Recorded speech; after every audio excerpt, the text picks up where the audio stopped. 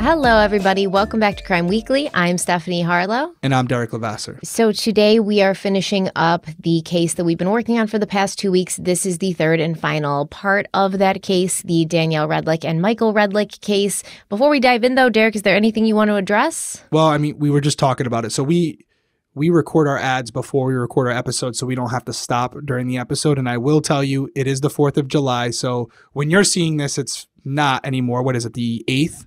But we're recording this on the 4th of July at night. So there's a ton of fireworks outside my house. So I do apologize if during the episode you hear like massive explosions going off. I can tell you right now, you're going to hear it in some of the ads. But yeah, I apologize for the people listening just on audio. I'm sure it's going to get annoying. Yeah. If you guys follow me on social media and have for years, every single year on the 4th of July, I go on Instagram or Twitter or both and complain about how much I hate fireworks because they're so obnoxious to me. And I know people like them, but I hate them, especially if you have small children, man. Those fireworks be waking your kids up. The dogs are stressed out. Everybody's stressed out. It sounds literally like the Revolutionary War out there. Like they just got the cannons going off. And I don't like it. How about those people, those terrible people that will drive to New Hampshire and spend like $500 on fireworks that are way too large for your area? I hate those people. Do you do that? That's me. Do you do that? No, never. Never done that before in my life. Yeah. So, I mean, I hate you, but we already knew that. Not me. All Boy right. Scout over here. So now we know that Derek is a person that not only likes fireworks, but contributes to the loud noises of the 4th of July that make it one of the worst holidays ever. And I am the exact opposite. I just stay quietly in my house and I hate everybody who has fireworks. But all right, that's fine. That's cool. I mean, I just don't see the point in them. It's like, yay, they're like popping off in the sky. Yay, I get it. I guess they look cool. But damn, some people be going. You and I being on the different sides of the aisle. Yeah. Shocker. Yeah, well, I mean, you weren't very happy when the fireworks were going off and you were trying to do the ads, were you? You said, I'm gonna have to call the police in a minute. I know. I felt like a snitch. Yeah. I know. That was even a lot for me. They stopped early though, so I was like, damn, call the police? I'll complain about it at my house, but I'm not gonna call the police, Derek. Shoot. I didn't call though. Just tell them that. I didn't call. I wanted to, but I didn't. He was just shaking his fist. All right, well, before we dive into today's episode, let's have a quick word from the sponsor of today's episode, Magellan TV. If you're like us, you've probably burned through all the true crime content on most streaming platforms, and that's why it's great for you to now give Magellan TV a try, because Magellan TV has more true crime documentaries than any other platform, and they cover cases I've never even heard of. And that's absolutely true, because I think on a lot of streaming services, we hear about a lot of American crimes and things like that. But Magellan TV has a ton of crimes from all over the world, like the show I want to suggest to you this week, which is The Suspects. It's called The Suspects on the Loose and Dangerous, but there's 8 episodes in there, and they're all from Australia. And it's so good. My favorite was the Crossbow Killer episode, and Magellan TV actually has a whole nother documentary on the Crossbow Killer. So definitely check that out because it's so good. Magellan TV is a documentary streaming service that was founded by filmmakers. And every week, 15 to 20 hours of new content is added so you'll never run out of something to watch. Best of all, Magellan TV is completely ad-free, no exceptions. And in addition to true crime, subscribers enjoy other featured genres like history, science, space, travel, and more. And Magellan TV can be watched anytime, anywhere on your television, your laptop, or your mobile device. It's also compatible with Roku, Amazon Fire TV, Apple TV, Google Play, and iOS. And with an annual membership of $59.88, you'll only pay $4.99 a month for 3,500 hours worth of documentaries. So we really love Magellan TV here. I personally have been watching it for years, and I never ran out of things to watch. And if you want to try it out for yourself, Derek is going to tell you how. Yeah, we both love Magellan TV. They've been a long-time sponsor of this channel, so we really want to support the people that are supporting supporting us. So for our Crime Weekly viewers, all you have to do is click the link in the description below and you can get a 1-month free trial right now. Once again, just click the link in the description below. It's right on the screen as well, and you get a 1-month free trial. We want to thank Magellan TV for sponsoring this week's episode. Let's dive into the case. All right, so we're going to dive right in. We kind of left off where I guess we sort of took episode 1 to talk about, like, I guess, Danielle Redlick's side, how she was very much the victim. And in episode 2, we kind of opened it up a little bit and talked about what other people were saying about Danielle, her past history with, I guess, disturbing the peace and sort of being, having a problem with alcohol and getting a little violent with paramedics and police and things when she was under the influence of alcohol. But with all the information and evidence gathered during the investigation, the police believed that they did have enough to arrest Danielle Redlick, but they didn't initially arrest her on charges that were connected to her husband Michael's death. She was arrested on January 23rd, 2019 for a probation violation. I'm pretty sure, and I guess you can tell me if I'm wrong or right, but it feels like they probably arrested her to hold her and maybe like question her more about Michael's death. And they kind of used the probation violation as an excuse to do that, because her probation violation would be that she was drinking, right? As I talked about in the last episode, Danielle had been charged with disorderly intoxication and attacking a paramedic in January of 2018. And part of her probation terms was an understanding that she wouldn't be able to drink alcohol, probably for, I don't know, a year or so. It didn't really specify how long she would be expected to not be under the influence of alcohol. But when they tested her blood at the hospital, after Michael was found dead that same morning, her blood sample tested positive for alcohol, and that put her in violation of her probation. It could be a coincidence because essentially the probation officer would have to file for a probation violation, which would then be issued by a judge, and then the police could go pick her up on that violation. So there would have to be multiple entities involved. They can't just go there and say, oh, you're on probation, this was part of your probation, we're going to arrest you for it. There has to be some paperwork done, some filings made. But that being the case, it absolutely could be a situation where police go to the probation officer and say, hey, one of your people, we believe they might have committed a homicide. They were drunk at the time. Might want to look into this. Oh, yeah, I can see that. She definitely violated the terms of her probation.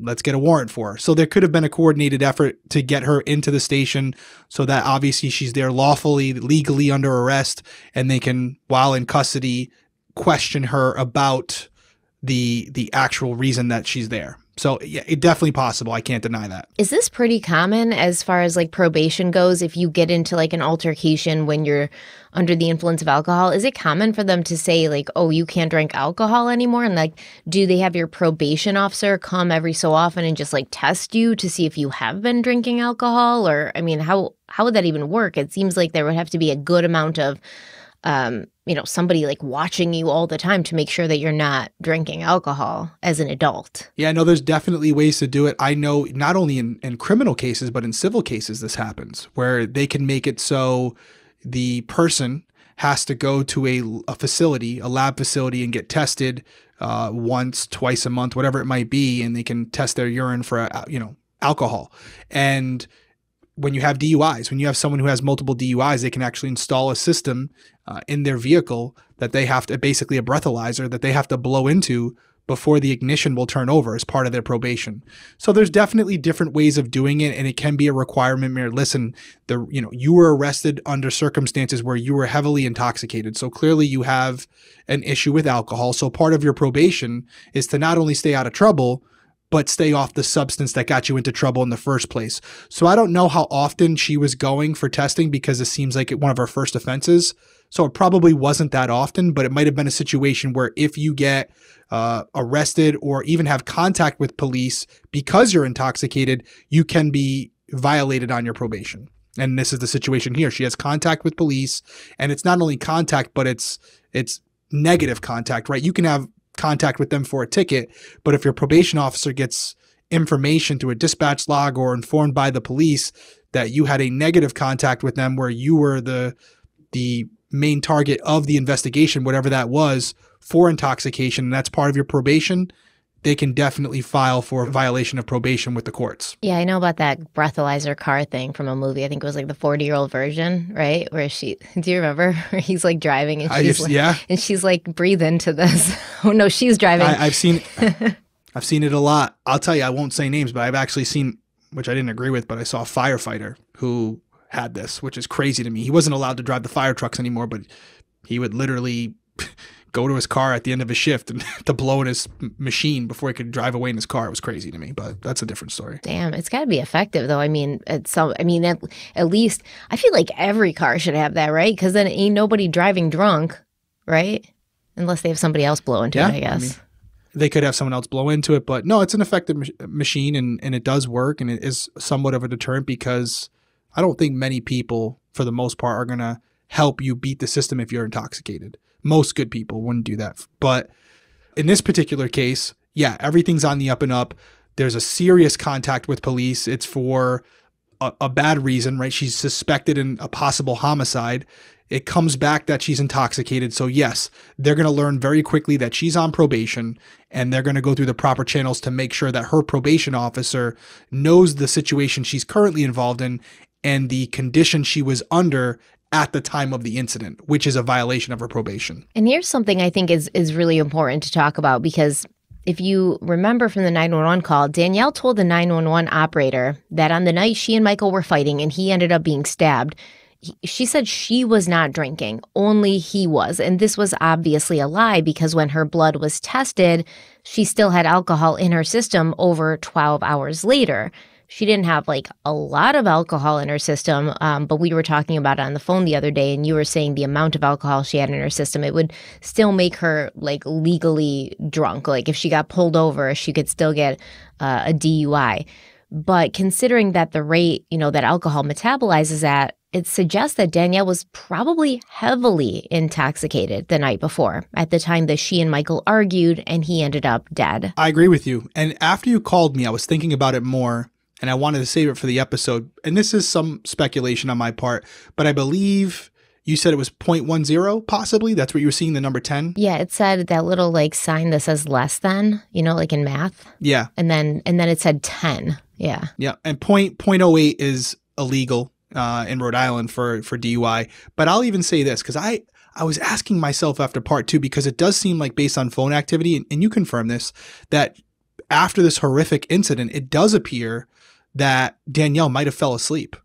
And I was thinking to myself, like, how could you fall asleep after something? I know I don't care how tired you are. No way I'm going to fall asleep after something like this occurs. If you were drunk. If you're drunk, yeah. if extremely intoxicated, yeah, you could fall asleep. And that would explain the phone activity. That would explain her passing out for a few hours after killing someone, whether it was lawful or not. That is a traumatic event. And to just pass out, I guess the rush from it could also really get you hyper. But I do think what's a more reasonable explanation, you're extremely intoxicated. You basically pass out after the incident because you're so drunk. And even when she wakes up and she's finally tested, she still has the presence of alcohol in her system. That makes a lot more sense. Probably drinking before she fell asleep. Maybe didn't drink the entire time after, but like you're talking about, what is it, 8 to 10 hours? We're talking about as it's metabolizing? 12 hours it would be from the time that, he was dead to the time her blood was tested in the hospital, about 12 hours. That's a long time to still be at that level. So that would explain the behavior as far as falling asleep after this traumatic incident. I agree. And we're going to talk a little bit more about that timeline that evening later on in this episode. And I do want to kind of go over like what we think may have happened based on like when her cell phone was being used, when it appears she was asleep, what she was doing before she fell asleep, things like that. So that's going to be interesting.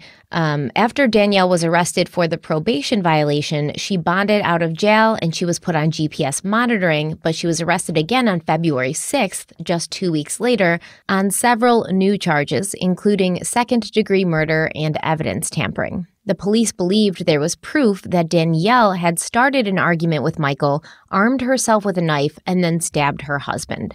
Afterwards, she had attempted to clean up the crime scene and delete information off of her cell phone, knowing that there was going to be an investigation. The affidavit stated that Danielle had, quote, committed an act imminently dangerous to her husband and evidencing a depraved mind regardless of human life. Even after stabbing her husband, she admitted to not rendering aid while he was moaning and out of it while he died, end quote. And this is going to become a huge point of contention throughout the trial, because the prosecution is going to want to prove that there was a chance for Danielle to save Michael's life, whereas the defense is going to say, no, there absolutely was no chance. Yeah, I want to weigh in on that as well, but before we do, let's take a quick break.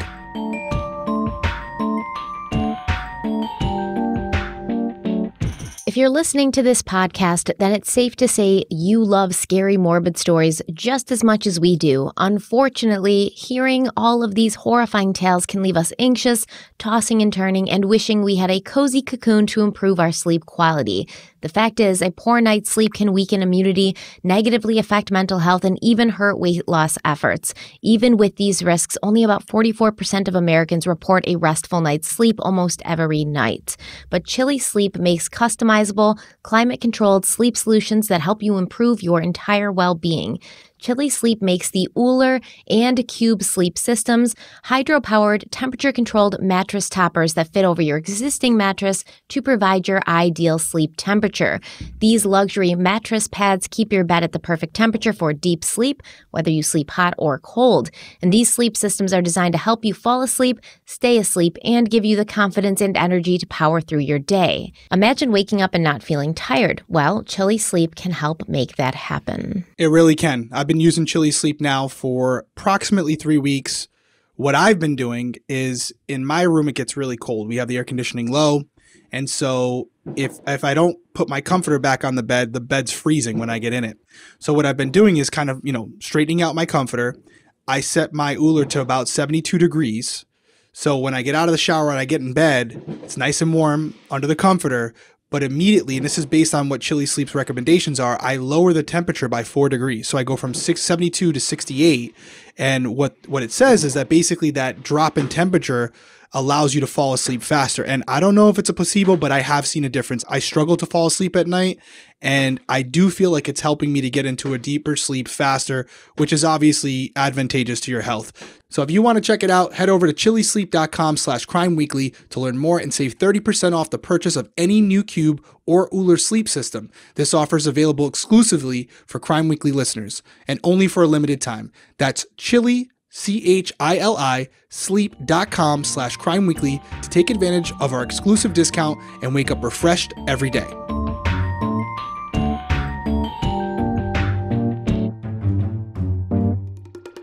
All right, so we're back from break, and I also think this is extremely important. I'm glad we're talking about it because that is something I was also thinking about. So whether it's a self-defense situation or it's a second-degree murder, there is, I think, a very good argument that if a call is made immediately, now it does seem like he was fatally injured by the way he was stabbed, but she doesn't know that at the time. There's no way she can know the extent of his injuries. So if a call is made almost immediately after he is injured, I don't know if he would have been saved, but at least the defense could say an attempt was made. She got herself out of the situation. She used the force to stop the attack on her, and then she immediately rendered aid by, doing whatever she did and also calling for paramedics. She does say that she tried to perform CPR, although there's no evidence of that, but we know there's no evidence of her trying to call the police immediately. And I do think that's a big red flag because although the injury could be somewhat justified if she felt like she was in fear of her life, what's the justification for not immediately contacting authorities? What reason would you have for that other than you wanted him to die? She said she was afraid that no one would believe her and she was on parole. And that was her reason for not immediately calling 911. On probation? Yeah. On probation and afraid that no one would believe her. Which I think is a fair fear to have, but it's not a justification for not calling. You have to call. That is a responsibility. Whether it's a car accident, something like this, you do need to contact authorities if there's an ability to help someone and they're no longer a threat to you, which clearly he wasn't. Any reasonable person would be able to know at that moment, based on the extent of his injury, based on what he's doing, how he's bleeding out, that he's no longer a threat to you and that you need to take the proper steps to try to get him the assistance he's needed now that there's no longer an immediate threat to your life. Yeah, and you'll hear it because we'll play some clips from the trial portion when they're saying to her, like, oh, you thought he was dead already. She's like, yeah, I already thought he was dead, so there's nothing I could do at this point. Like, why call the police? And I was afraid no one would believe me, and et cetera, et cetera. I, too, find that to be, I guess, a personal justification, but not like a legal one that wouldn't stand up and be an actual reason the police would be like, oh, yeah, you've done bad things before and you were on probation and you felt like no one was going to believe you. So absolutely, this completely makes sense. So it was something that was kind of stacked up against her during trial, I think. I get it. And this all makes sense to me. I said it last episode. We're saying it now. There are definitely things about this case that are questionable. As far as the decision-making process on behalf of Danielle, it may just have been a series of bad decisions that made her look bad, or there could be more to it, which there are people who believe that, a lot of people who believe that, in fact. So it depends on how you want to look at it, and I think it really comes down to your opinion of Danielle based on what we're seeing at trial, what you've seen from other witnesses, what you've heard about her from us. It really comes down to personal opinion and whether or not you believe her. That's really where I think a lot of this comes from, especially from a jury perspective, because we only have her side of the story. And she's giving you her reasoning behind some of the things that do look suspicious, and there's really no way to dispute it. All you can really base it on is, do you believe her? That's the truth. And once again, as we were kind of talking about last episode, a lot of like perspective comes into that, like your own personal perspective, your experiences in life, what you've been through, things like that. Like, are you going to believe what she says because you've experienced similar things, so you understand why she may be disassociating, why she may be seeming to be emotionless at times, why she may have gone into shock, why she may have been afraid, things like that? Or have you never really lived through anything similar, so you just really can't wrap your head around it at all? And because I believe they tried to get her to take a deal initially, and she said no, she wanted to go to trial. And that was a risky move to take, because depending on who's on that trial, it could go very badly for her. That's right. You never know with a jury. It's a group of human beings that have their own personal experiences in life and their own personal opinions on certain topics. And depending on their assessment of you, regardless of the facts, it could go either way. It is a risk. Yeah, I agree. And we're gonna talk about what the jury decided and what some professionals or experts or whatever they've labeled themselves have said they believe the reason why the jury went that way was. But after her arrest, Danielle pleaded not guilty to the charges. And then, as we know, when she finally went to trial, she admitted that she had been the one to stab Michael. Because before this, she's saying like he stabbed himself, he had a heart attack, things like that. But then finally she's like, okay, yes, I did it, but it was done in self-defense.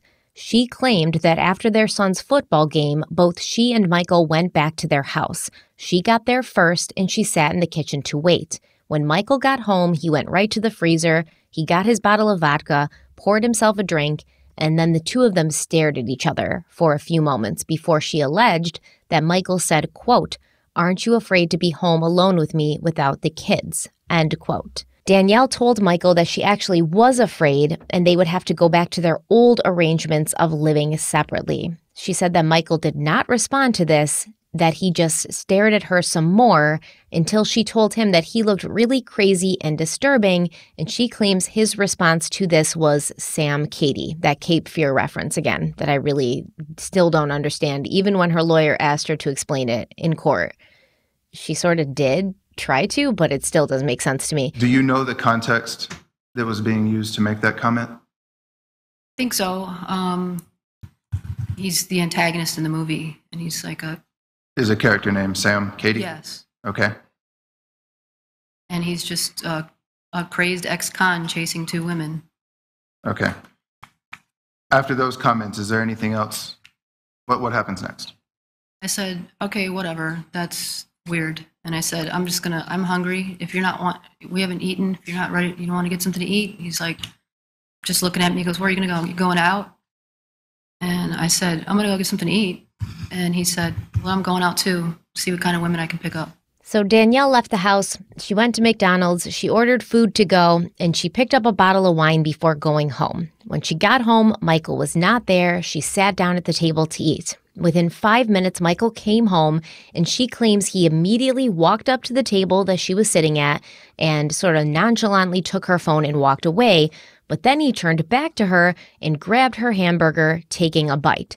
Here is Danielle explaining what she claims happened next. He's talking about Caesar, and then he spits the food at me. Do you recall what he said about Caesar? So did you make up your mind? Did you answer him back? Are you going to the Florida Cup? Then I just said, okay. I grabbed the bag and I said, you know what? I think I am going to go out with Caesar. And I start walking into the kitchen, and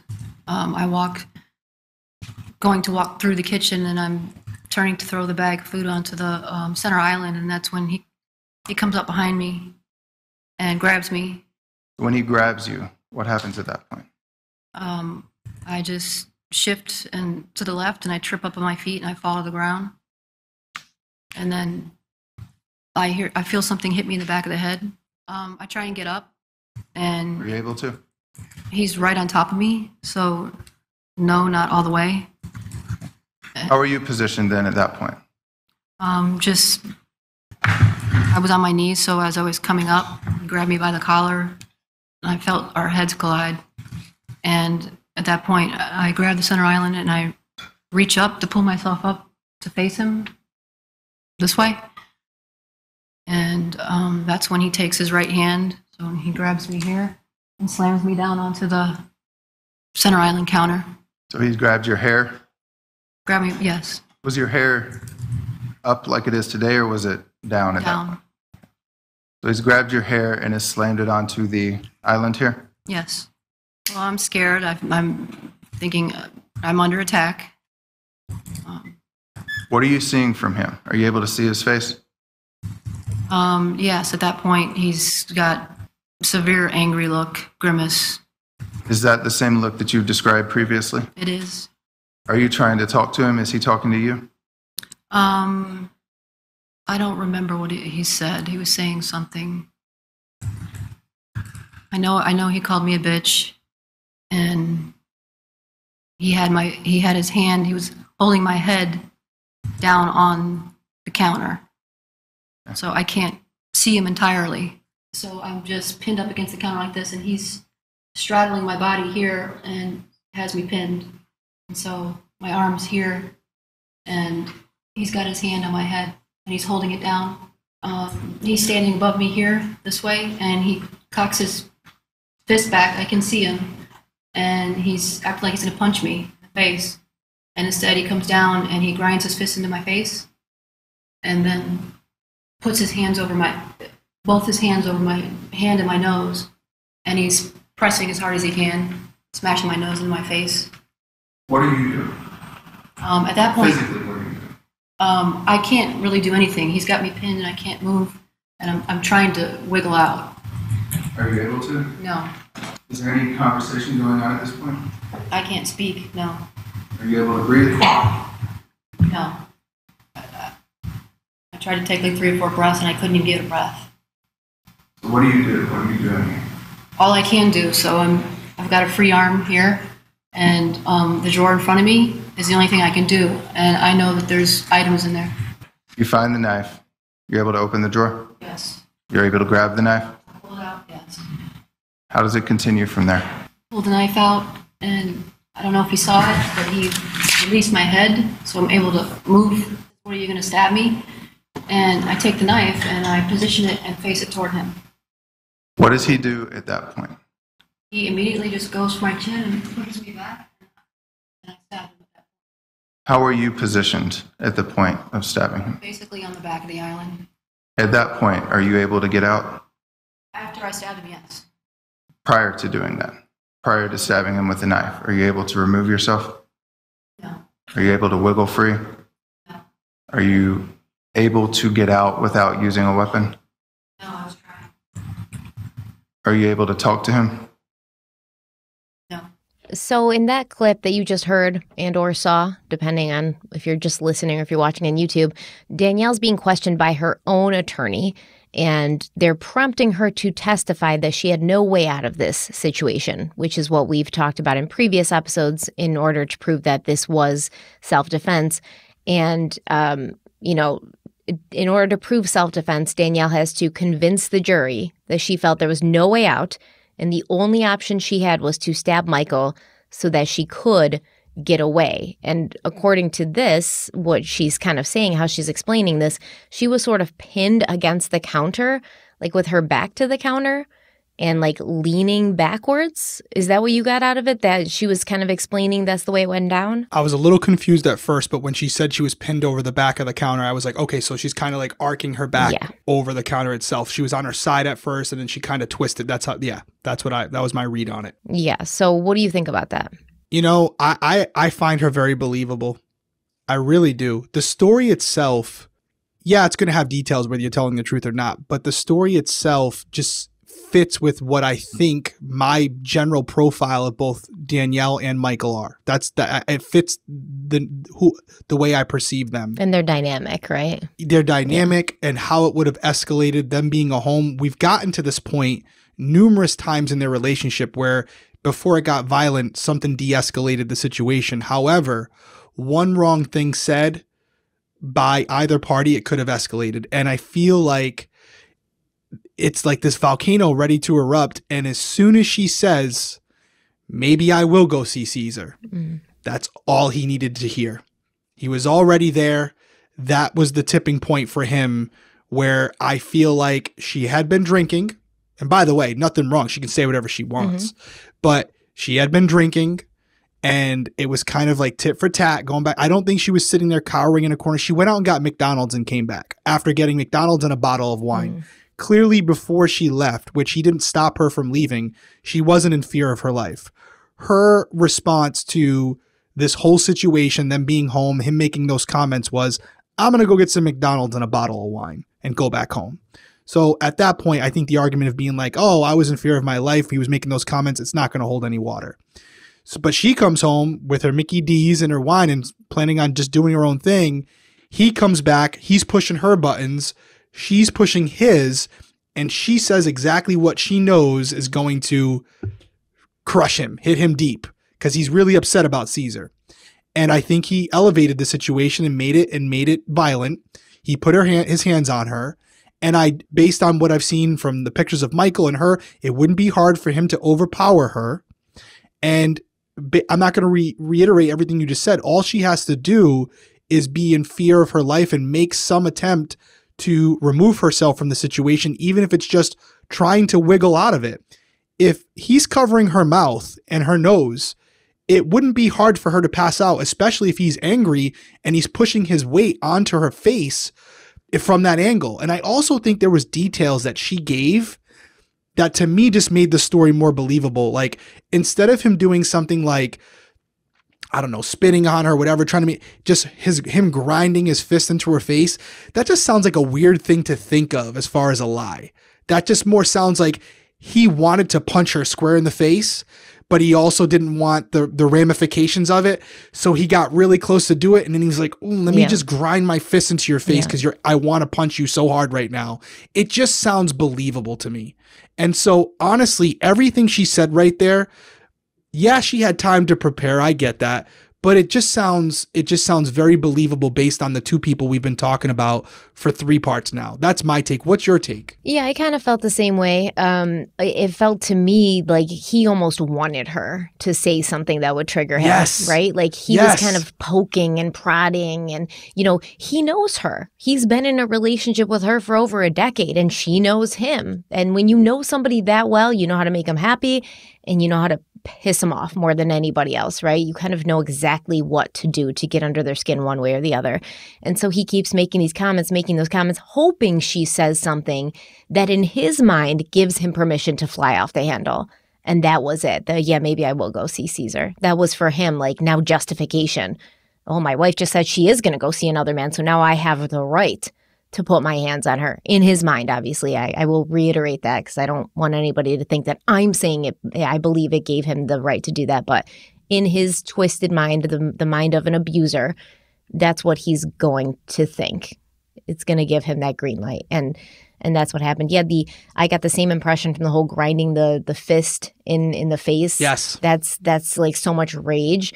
And it also seemed like, instead of strangling her, he doesn't want to leave marks. Instead of choking her, he's putting his hand over her face, over her mouth and her nose where she can breathe. He doesn't want to leave the marks that you would leave when you're choking somebody. He doesn't want to leave the marks you would leave when you're punching somebody in the face. Which to me makes me feel maybe like he probably wasn't planning to kill her that night. It was just another one of those abuse scenarios that goes back in this toxic cycle, but it doesn't mean he wouldn't have. I think a lot of times these abuse situations turn into the victim dying when the person didn't intend for that to happen. They just went too far. Their anger was too hot and fueled, and they didn't realize how long they were holding the air holes closed. And then so it makes sense that she might have thought, he may go too far this time. So yeah, I find it to be a believable scenario, sadly. Love that you said that too, because that is another element to it. I hate doing this, but as good investigators, we have to put ourselves in the mind of the criminal here. And let's just say for the sake of this conversation, it's Michael. Mm-hmm. Just from a biomechanical perspective, if you think about the idea, if you were holding me or I was holding you over a counter, you need leverage. And the best point to have leverage where the person can't lift themselves up is to hold them by their head. If you take someone and you push on their forehead or their face and they're trying to lift their chest up, it's impossible. But if you put your hand on their chest or their stomach, they can bend themselves upward. Mm-hmm. So if he was trying to hold her back and keep her from getting up, yeah, it would be smushing her face or her hand. So like you just said, and again, so glad you said it, he may have been pushing on her face and nose so hard, stopping her breathing, but really he was just trying to inhibit her ability to get up. But it doesn't matter. If he's stopping her from breathing and she's in fear of her life, then there's justification there. So it doesn't matter what his intent is, it matters what he's doing. So great point by you. Glad you said it. But yeah, from a biomechanical perspective, even the angle she's describing herself being at, that would be, as the offender, for me to hold her there, I would want to keep her head pinned to the counter. So it does make sense. Yeah, absolutely. I guess it's sad. It's sad. It's a bad situation, but the way she described it, it doesn't seem implausible. But, when she's cross-examined by the state, obviously the prosecutor's going to try and prove that she could have gotten away, that the situation she was in wasn't dire, and that she had other options besides stabbing Michael Redlick. The state would also want to attempt to prove that Danielle could have saved Michael's life, or at least tried to save his life, but instead she let him die. And at this point, you have a 6'1", 240-pound man pressed against your body, yes? Yes. Pressing you against that island. Yes. The next thing that you say happens is that he begins to take his fist and he's rubbing it in your face. That was your story, right? Took my head and he held it down. It was a very awkward position. I couldn't move because it was hurting. And yes, he had me pinned. So he held my head down first. So your neck is sort of like cricked against the corner of that island at that point? Yes. He doesn't hit you. He doesn't punch me, no. Well, he hit me in the back of the head, but... In the back, where your hair covers, correct? Yes. On the skin that's exposed, he doesn't strike. And then is it at this moment that he decides that he's going to put his hands over your nose and mouth? Yes. Your testimony is that he doesn't immediately react to you getting the knife, correct? He reacts, he lets my head go. A little bit. Yes. And when he lets your head go, you're able to go from sort of this position to more like this position. Able to break my arm free, yeah, the left arm. And now you're kind of squared up with Mr. Redlick. I wouldn't say squared up, I don't know. It was kind of an awkward feeling, so. More square than you were. You're not sort of twisted like you were before. Right. You're sort of more... My legs are still kind of twisted, but... Legs are twisted, but now your back is kind of more square than it was before. Yes, I'd say that. And Mr. Redlick is still right there, pressed up against you. Yes. And his reaction to... Because he doesn't have his hands on your mouth anymore, right? Right. His reaction, and he's still full of this rage, correct? Yes. You see it in his eyes. Yes. He's angry. And you think that he's going to maybe kill you in this moment. Yes. And he sees you with the knife. And his reaction, you say, is he takes his hand and he shoves with all of his might, your chin back against that island, correct? Yes. And so now you feel that the edge of that marble pressed into you. Somewhat, yes. He wasn't pushing that hard? Yes. I mean, I felt it, yes. Because he's pushing hard. He shoved me, yes. He shoved my face back, yes. Just that my lower body was kind of twisted, so, and I know what I felt, but, you know, I don't know how it looked. But you're not saying he didn't use an extraordinary amount of force to sort of push you back against that island, correct? He absolutely used force to push my head back, yes. And it's in that moment that you take the knife and you jab it into his shoulder. Right. But that doesn't stop him. That doesn't dissuade him, correct? After he stabbed, yes, after he was stabbed. Well, yesterday you said that he still kind of kept coming after he was stabbed. I don't know that I said that. You said there wasn't an immediate reaction to him being stabbed and that he sort of continued to force himself on you. When I grabbed the knife and I held it again toward him, he did not stop. So he stops when he gets stabbed. That's your testimony today. Yes, I mean, yes. You feel his hand, which had been forced down your face, come off, correct? Yes. And he is standing there and he begins to bleed, yes? I don't know. I ran. You ran. So let's talk about that. You told the 911 operator the altercation started at 10:30, correct? Yes, I think. You also told the 911 operator that you heard moaning from the bathroom, correct? I think I did say moaning at one point. So when you're in the bathroom and you're hearing moaning, Michael's alive. Yes. Do you recall telling the 911 operator that after you emerged from the bathroom, you found Michael on the floor and you tried to give him mouth to mouth? You remember saying that, yes? That I did what now? I'm sorry. That you gave him mouth to mouth after you emerged. Yes. And you testified to that yesterday. Yes. You also talked to Terrell Tucker about that, didn't you? Yes. And in fact, you told Terrell Tucker that you gave him mouth to mouth until you vomited on him, correct? No, I did not say that. She's totally wrong about that. She's wrong about that. Yes. When you were sitting with Terrell Tucker, you saw her writing notes when you were talking, right? I saw her handwriting notes. Yeah. Okay. And I said I smelled something like vomit coming, but there was no vomit. I said it smelled like vomit. So you come out, you say it's about 15 minutes, you think you're in, correct? I don't really know how long. It was a while. It wasn't quick. Had to be less than an hour, though, we know. Right? So when you come out and you see him, you think he might be being dramatic at first, correct? That was just an initial thought. Yes, I was shocked. And then there's blood everywhere. It's quite a bit of blood. And you're looking at your husband who's on the floor, not responding, yes? Yes. But before you do mouth to mouth, you lift up his shirt and you look at the wound. Yes. And you actually press your hand on that wound and watch the blood flow under your fingers. I don't know that I got on my fingers, but yes, I saw it. Well, you touched a wound and blood didn't get on you? I saw blood come out. That's all I recall. When you pressed on the wound. Yes.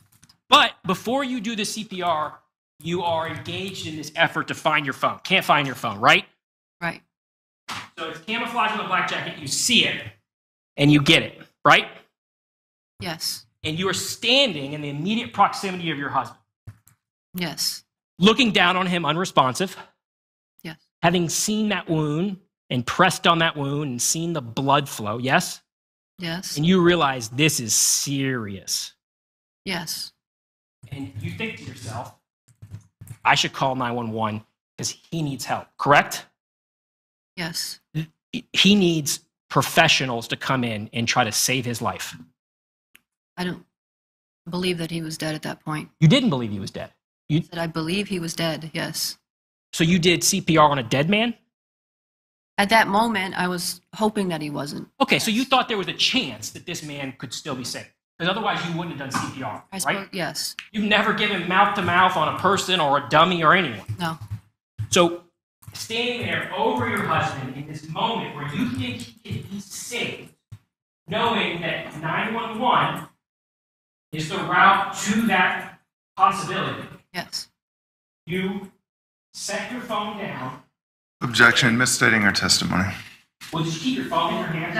I'll sustain that. I don't remember. I just remember looking at his face and I was freaking out. And I'm like, well, and I guess my thought was. Well, no. I'm not asking what your thought was. I don't care where your phone was at. What I do care about is you're standing over him. You thought I can call 911 right now. And instead of doing that, Mr. Redlick, instead of taking your finger and doing three little moves, 911, you begin to perform amateur CPR on him, correct? Yes. So you stood in that home with the power to call for help, and you let your husband bleed to death on that floor. He had already bled to death. When I was doing the blowing into his mouth, I was wondering if I could recover him or something. I didn't.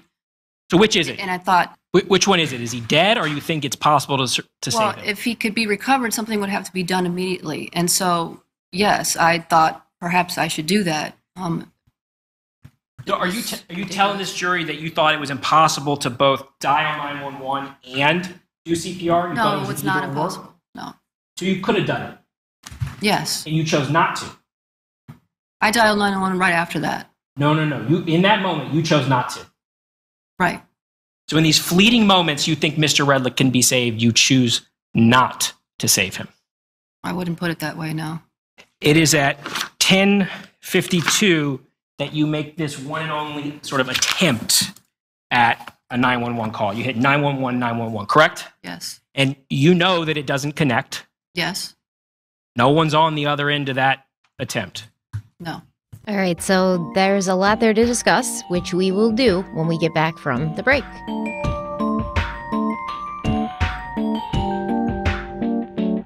Did you know that in the last year, rates of anxiety and depression have doubled in the U.S.? These days, it can take weeks to get a traditional therapy appointment. But Cerebral is an online mental health service that offers prescription medication, counseling, and therapy for anxiety, depression, ADHD, insomnia, and more. Cerebral is one of the few services that provides prescription medication online through a licensed provider and ships medication straight to your door so you can skip the pharmacy lines. With the Cerebral mobile app, it's like having your personal care team wherever you are. You can message your care team and access self-care resources wherever you are. And you can connect with your counselor and therapist on your own schedule through your laptop or through the Cerebral mobile app. So you can schedule sessions based on what's most convenient for you. You don't have to wait weeks to be seen, and 80% of members see a provider within 5 days. And you can do your sessions on a laptop or a phone, so you can always find an area at home where you're most comfortable. Cerebral also offers affordable treatments that are 1/3 the price of traditional therapy. Treatment options are available with or without insurance, and Cerebral is in-network for several insurers, and they're working every day to grow their partnerships. With in-network, your monthly cost is even lower.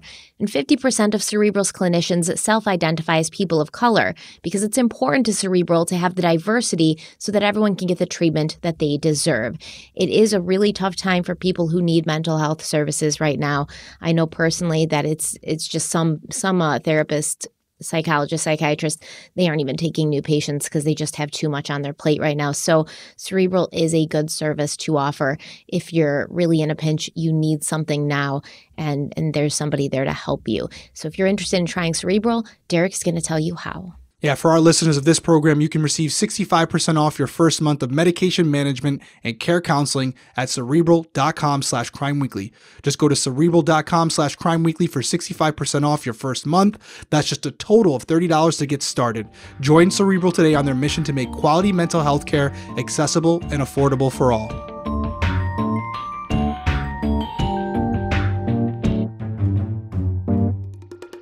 Okay, so that was the prosecutor questioning Danielle about that night. And basically what he's trying to do is he's trying to say she told the 911 operator the whole altercation happened around 10:30. She doesn't place that 911 call till 10:52.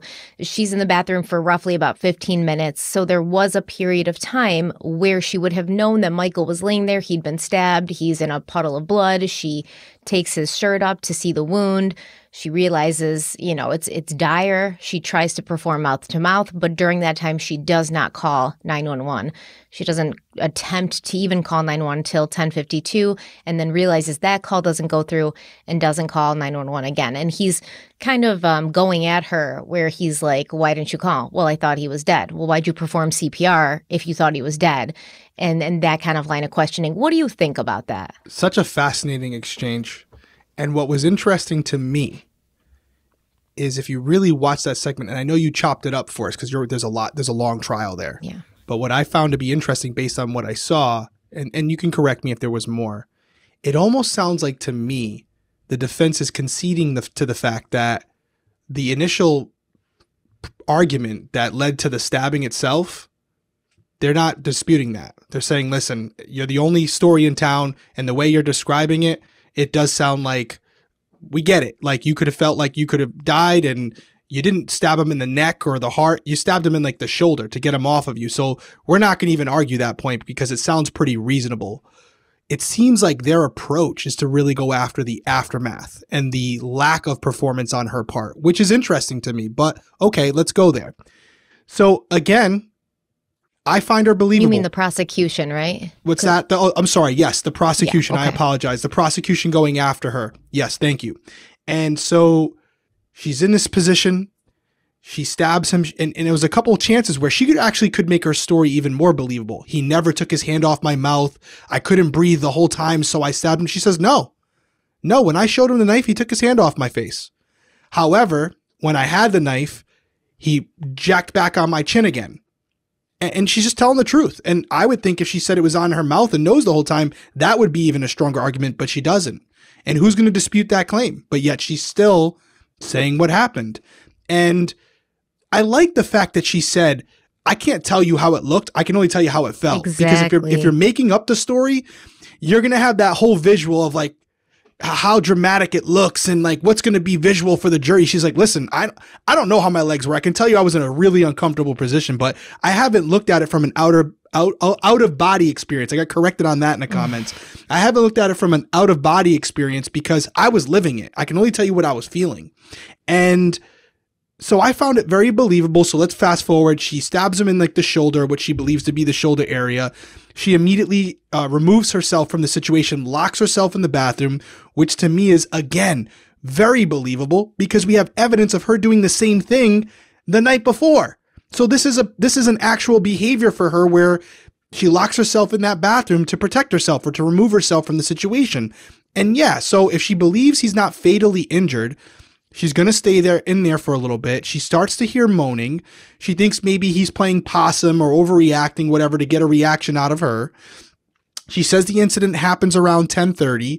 She makes this call, and we'll get into the call at 10:52, so it's only 22 minutes later. Not a lot of time if she sits in the bathroom for 10 or 15 minutes. I don't think it's crazy. She comes back out, and I kind of understand what she's saying. Like, she's a smart woman. She can see that he's dead. Like, you would know he's not breathing, he's dead. But there's also part of you that's like, maybe I can bring him back. It's not something where you're like, he can still be saved, but there's a part of you that's in denial where you're like, let me try something. And maybe like in the movies where they're not breathing and you pull them out of the river, but you perform CPR and then they come back. But she knew he was gone. So she tried to do CPR. And then she also immediately after tried to call 911. And we talked about the 911 thing. I do think you can make an argument that if it doesn't go through, you could call back. 911 is always it's not out of service at any point. But I also haven't been in that situation where you're looking at your husband that you just fatally wounded and you're calling the police trying to figure out your story so that, you know, what actually happened makes sense to them and you don't go to prison for something that was justifiable. So I can see a lot of thoughts and emotions running through your brain at that point where you may not be thinking clearly. You may have tunnel vision on Michael and you could dial the number wrong, but there was an attempt made at least. Especially if she's drunk, right? We know she was drinking. We know it. She bought the wine. We have the BAC, so she's not even of clear mind. So I find her very believable. And I also think it's very telling that the prosecution really kind of conceded the whole event that led to the stabbing, and they're more attacking her actions after to say, listen, you had the ability after a justified defense of yourself to render aid or get aid there, and you didn't. It's an interesting argument. I don't think it's very strong. Well, because but I get like you said, they can't prove what happened during the altercation. They only have her word to go on. Her actions afterward, they have an electronic, footprint of that. They have proof of when certain calls were made, when web history was being searched, when the phone was being used, etc. They really only can go after that. Otherwise, they're just going to call her a liar and say, oh, it didn't happen. That they can't do that. There's nobody else to say what happened or didn't happen. So they have to go after the aftermath. Yeah. It's all so believable. And I don't want to go too far back, but this all just the behavior, even before the stabbing, not to go out of order here, but if you just look at Michael's past, and not to disrespect him in any way now that he's gone, but it's one of those things where control has always been at the forefront of his mind. He's been grooming Danielle since she was a little kid. He's kind of created this woman that he wanted, and well before her brain was capable of making those decisions as a grown woman. And he's always kind of had her under his thumb. He was doing his own thing. Well, no, she met him for the first time when in her 20s. So I wouldn't go that far. It wasn't like, she was a kid being raised by him. Like, she was in her 20s when they first kind of met, when she was first introduced to him. Because remember, she's about 10 years older than her younger siblings. So I don't think that her brain wasn't able to develop at that point. So let me ask, that's an interesting, so I remember he's a stepfather. He came into the picture much later. I knew she was in her late teens, early 20s. So you just clarified that for me. But I think about myself in my 20s and the way I was processing information then as opposed to how I process information now, and how much older he was than her and what his adulthood level was, his mindset. And I do think he had a power of authority over her. He was in a position where she looks at him as like an adult figure where she's still a kid. And I feel like he took advantage of that. I do feel like there's grooming there, and he's always kind of been able to manipulate the situation where she hasn't really experienced other men. She's been with him since a very young age, in her 20s still. I don't know how many men she had dated before that. And I feel like this whole situation led up to the fact where when she says, maybe I will go see Caesar, that was probably the first or one of the first times where she said, yeah, maybe I will go see another man. And he's always been the one calling the shots. And when she finally says something that he doesn't like, that says, hey, you're not in control of me anymore, there are other men out there, and now I know it. It was something that was boiling over for the last 10 years. And it just finally came to an head. But yeah, not to go too far back. I mean, it all just makes sense to me. It doesn't seem too far-fetched. It doesn't seem like she's trying to make herself a bigger victim than she was. And I feel like the aftermath of what happened, I do feel like intoxication played a role. I do feel like stabbing someone for the first time and not knowing what to expect when you come out of the bathroom, I'm sure she was surprised to see that, can all play a big factor in your decision-making process. And I absolutely think it could justify dialing a number wrong. I do think that could be possible. And no, for sure. I agree. There was a good deal of grooming going on. And I'm glad we're talking about this because we do see people in their 20s as adults. But it really depends on what your life has been like. How much responsibility have you ever had to have for yourself? Things like that. And it's important to talk about it because there may be young women listening to this and they may be approached at some points in their life by a man in his 40s or 50s. And they may think like, oh, this is an authority figure. This is somebody who's older and wiser than me. And that's how they may sort of perceive it when really, there is a possibility of abuse there, starting from a very early period where that person, not necessarily, I'm sure there's lots of relationships out there where there's a big age gap or it's completely healthy and it's not toxic and things like that. But there is the potential where older men do sometimes go after younger women specifically because they want to sort of mold them into the partner that they want. They want to get them before they've already been, trained by others, or before they've had life experiences that sort of shape them. And you hear this sometimes with jobs, big corporations. They'll say like, oh, I'd rather take somebody who doesn't have much of a resume. That way I can teach them how I want them to do it here. I don't want them to come in with preconceived notions about how it was done other places. I want them to know how it's done here. And you may think like, oh, that's a good point, but it's actually kind of like problematic, right? Because it's like, I don't want you to come in with knowledge. I don't want you to come in with intelligence. I want you to come in as a blank slate that I can write on. So that is something that, even though she wasn't a child, she still was very naive compared to him in the ways of the world. Right. And that's why I wanted to bring it up, because when she comes back to that house after getting her McDonald's and her wine, I think it's her kind of way of saying, I am not as under your thumb as I used to be anymore. And now that I've experienced the idea of other men, I know that you're not the only game in town, and maybe has a little bit more confidence to her, which is why she says what she says, where he's sitting there, she's alone with him, he's kind of passively intimidating her, and she's saying, you know what, maybe I will go see Caesar. Maybe I will. And she probably wouldn't have done something like that in the past. I know we've talked about some of the comments she made about tampons, like she threw in her digs there and stuff, but I feel like this is the first time where she's kind of saying like, I'm not chasing you anymore. And in fact, there are other men that are interested in me, and you just got to deal with it. Yeah. And in fact, I see her coming back to the house with her food as her saying like, I'm here. I'm ready to talk about this. We've been down this road before. We've had these arguments. Eventually, we do have to sit down and work through this. I'm here and ready to do that. And he wasn't ready. And once she figured that out, I think she got like, for 2 days I've been trying to like make this better. For 2 days I've been giving you the chance to cool down so that you could finally talk about this like an adult, and you still haven't, and you're still like getting in these digs about Caesar, and I'm sick of this. So like, maybe I will. Exactly. She had enough, and it made him snap. Yeah. So basically, after this, she goes on to testify that she started cleaning up the blood right after deciding that Michael was dead, which would put her cleaning up between 11 p.m. and 12 a.m. And this was around the same time that she started deleting text messages off her phone. Now, she claims she eventually fell asleep next to Michael's body. She woke up around 7 a.m. She began cleaning the house a little bit more. She claims she did not take a shower.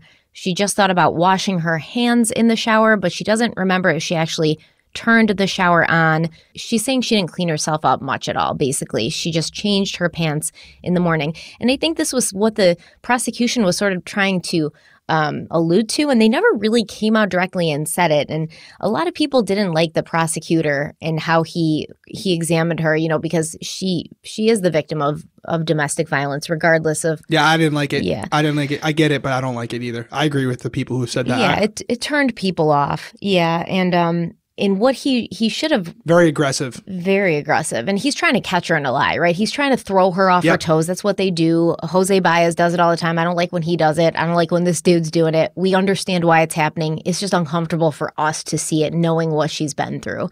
Right. So what he's trying to show, I think, is that she needed time. Like, your husband's dead. What are you going to do next? Somebody's going to have to eventually come and see this, right? You can't hide his body.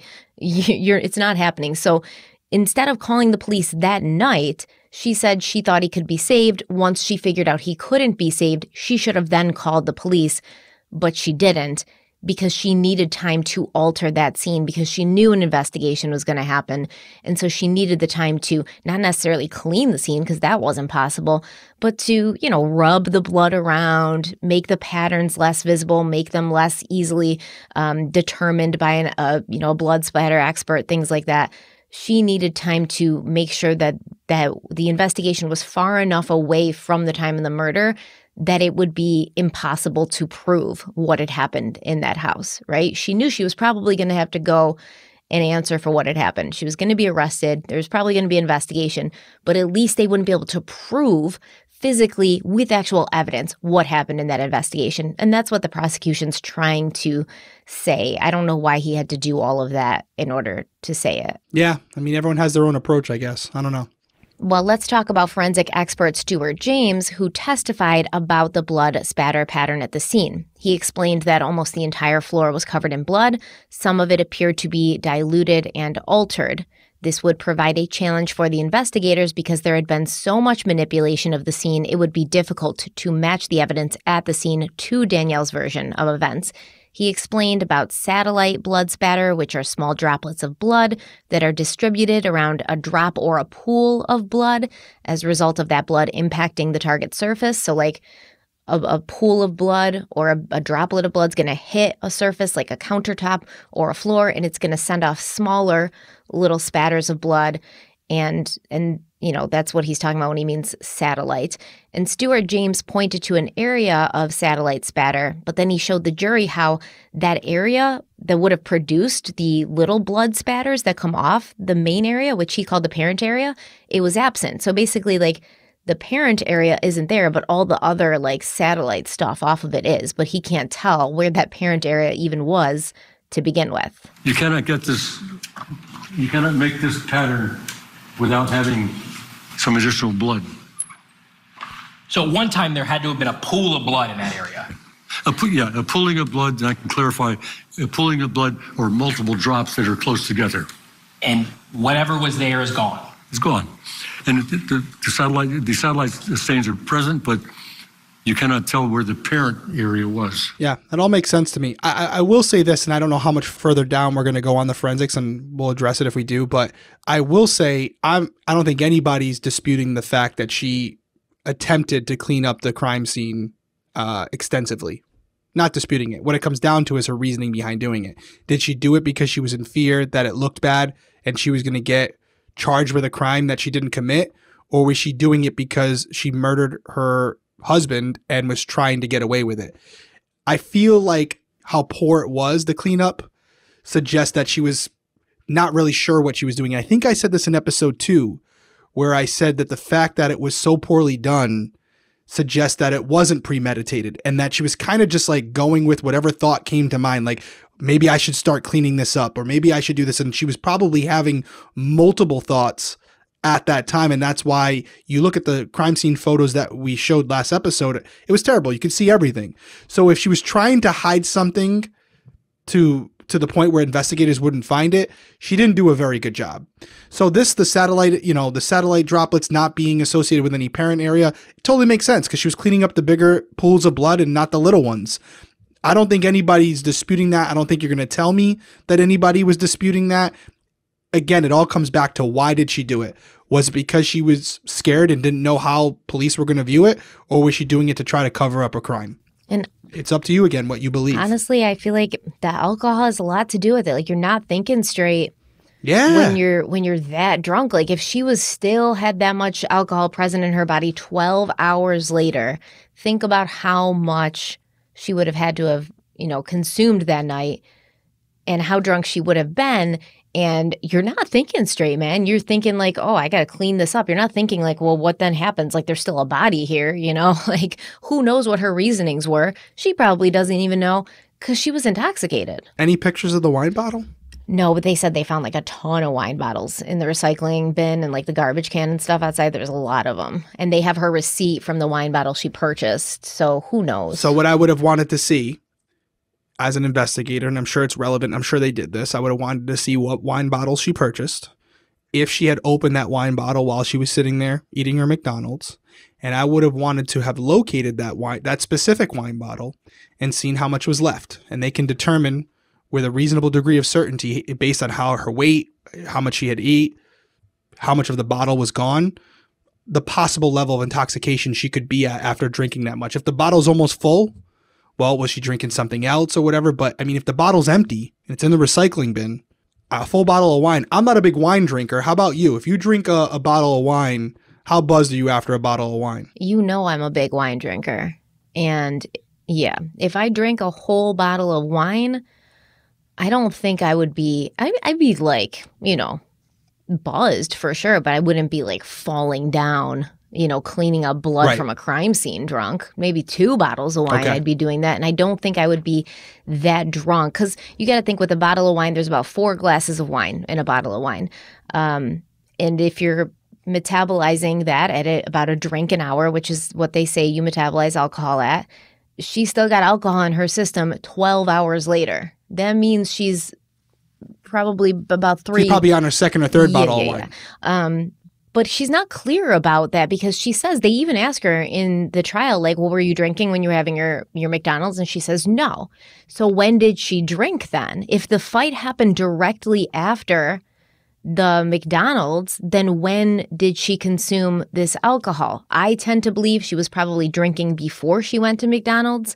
She probably did continue drinking when she got home, and then probably continued drinking after she stabbed Michael and found him dead. Interesting. Yeah, I mean, definitely beforehand, right? Maybe that's why she grabbed another bottle. Maybe she was low, was like, shit, I need some more wine. And was going out for the wine and just happened to grab the McDonald's too, you know? Yeah, you got to soak up the alcohol. That's right. And yeah, she could have been drinking for hours before that and realized, I'm getting low here. I need to go get a bottle of wine before they close. And the argument happened at around 10:30. Did you say what time she went out for the wine in the McDonald's at? I think you did. No, but she gets home right about like the time, you know, I think the 10 o'clock time when she's sitting there and then he gets home. So most liquor stores close around 11. She got it from CVS, the wine. So just so you know. Oh, but they still, even at a CVS, if the laws in Florida are only 11 p.m., even though CVS's can be 24 hours, they can't serve liquor after, they can't sell liquor after 11. They have to stop. Well, regardless, here's my thing. It looks like due to her cell phone activity, she went to bed around like 1:30 in the morning. So when is this alcohol being consumed? Like, when is it being consumed? I think before. Yeah. I think before. I think she was drunk during the altercation for sure. Probably having something to drink while she's cleaning up and stuff too, because she's freaking out. Who knows? Yeah. We don't know. We'll never know. I don't know about that. I don't know about that. Wine afterwards, like comes out of the bathroom and then grabs a glass of wine. I mean, maybe to calm her nerves. I guess it's possible. Can't say it's. Yeah, she sees that he's dead. She realizes this is bad. She's already drunk. She's cleaning up the blood. She's freaking out. She's drinking at the same time. Yeah, it makes sense. Yeah. Okay. Yeah, I buy it. I mean, so basically, without spending too much time on this same issue was encountered all throughout the crime scene. Certain blood patterns being there, but not being complete, not being able to tell what happened. But Stuart James did admit that based on what he could see, it looked as if Michael Redlick had followed Danielle to the master bathroom before returning to the living room, sort of the living room area between the living room and the kitchen, where he fell down and then, bled out against the wall. And the prosecution claimed during closing statements that the state was not arguing that Danielle had intended to kill Michael, just that she'd had a choice to call and get him help, and she had chosen not to. The prosecutor then brought up Danielle's multiple references to Romeo and Juliet, and he says, she's basically trying to recreate that. She knew she was going to claim that Michael had done this to himself. And so she waited for over 10 hours after she knew he was dead, and then she cut her own wrists before calling the police. So it would seem as if Michael had taken his own life and she had attempted to take hers so that she could be with him.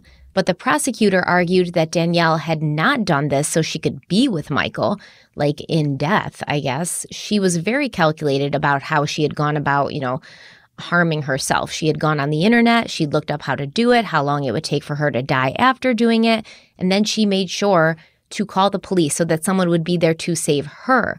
And she'd done this specifically so she wouldn't have to answer for what she had done. Danielle didn't choose to call 911 until she was the one bleeding, until it was her life on the line. She had her phone as Michael was laying there dead. She was on a dating app, she was on Google, but she didn't call the police until she had hurt herself.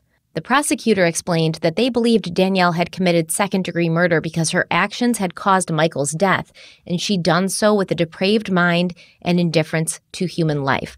So basically, the state of Florida, they'd have to prove that Danielle's conduct had been so wanton, so deficient in a moral sense of concern, so lacking in regard for Michael's life, that her actions warranted the same criminal liability as a person who had intentionally caused his death. And this charge focuses more on the risk created by Danielle's conduct than the actual crime itself, which is pretty much what you had been saying earlier, that they weren't really focused on on the That's fight right. itself or the way it had gone down, or even arguing that she had not done so in self-defense, but in the aftermath. Right. And, they also argued, the prosecution, like the knife that Danielle had used to kill Michael was very large. It was a very large knife. And the prosecution argued that Danielle would have been reasonably aware that a knife of that size would at the very least cause serious bodily injury. Specifically, you have the testimony that relates to the fact that that knife travels through into the shoulder, through the skin tissue, hits a vein, goes through a pectoral muscle, and then enters into the chest cavity. And the medical examiner talked about how devastating that is going to be for a person. And then continues further and actually pierces the lung. You saw the hole in Michael's lung. That is the state's evidence as it relates to the serious bodily injury portion of that instruction. The state is not saying, because, throughout this case, Ms. Redlick has made statements about how she didn't think that, she was surprised that Michael died. And I think it's a dangerous game to put any stock in things Ms. Redlick says, but it's not entirely unreasonable that you stab someone in the shoulder and you don't think you're going to kill them. And the state probably agrees with that when she stabs him there, that everything that results was a bit of a surprise at the end of the day. But the state doesn't have to prove that she intended to kill him, or even that she knew that the location of that stab wound would bring about death. But an ordinary person knows, big old knife into someone's body, deep enough to hit their lung, that element and that aspect of that element has been proven. I think that's a bad argument, and I'm going to tell you why when we get back from this break.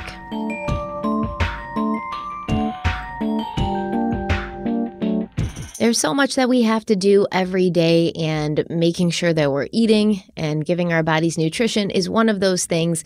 And services like Green Chef make that really easy. Green Chef is a CCOF certified meal kit company. They make eating well easy with plans to fit every lifestyle, whether you're keto, paleo, vegan, vegetarian, gluten-free, or just looking to eat more balanced meals.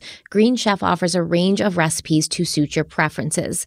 Green Chef now offers more variety and flexibility than ever before with double the choices. Now you can choose from all 24 recipes weekly with the option to mix and match meals from different preferences. So for instance, if you want to eat vegan one day or keto the next, you can really kind of customize your box to whatever your lifestyle or your interests are dictating. And if members of your household eat differently, you can now order meals to suit every lifestyle: vegan, vegetarian, keto, paleo, Mediterranean, fast and fit, and gluten-free, all in one box. Green Chef also delivers you ingredients that are seasonal. They give you seasonal produce, premium proteins, and organic ingredients that you can trust. Green Chef is the #1 meal kit for eating well. With Green Chef, you can expect elevated fare of a consistent, top-notch quality featuring premium ingredients and sustainably sourced produce.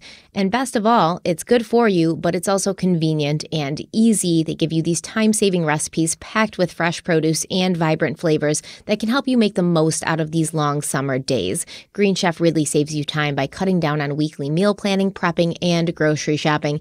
And I know for personally, I love it. I love having everything in one box. I love having this very easy recipe to follow because these summer days are longer, but we want to spend more time outside. We don't really want to be in a hot kitchen cooking for hours or prepping for hours. So Green Chef is definitely a great option for you if you're in that same boat. So if you want to give Green Chef a try, Derek is going to tell you how. That's right. Just go to greenchef.com/weekly135 and use our code weekly135 to get $135 off across 5 boxes plus free shipping on your first box. Once again, just go to greenchef.com/weekly135 and use our code weekly135 to get $135 off. That's Green Chef, the #1 meal kit for eating well.